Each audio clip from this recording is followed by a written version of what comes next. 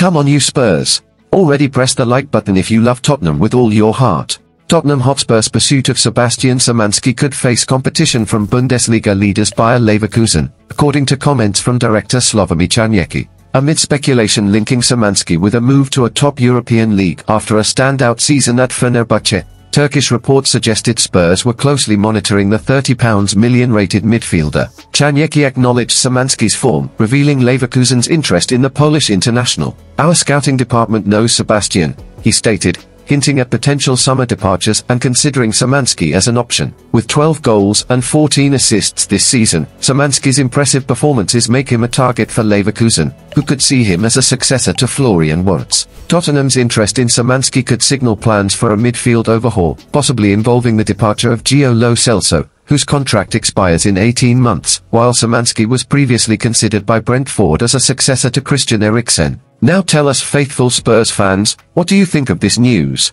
Leave your opinion in the comments, click the like button, and don't forget to subscribe to receive the latest news from Tottenham Hotspur. Come on you Spurs.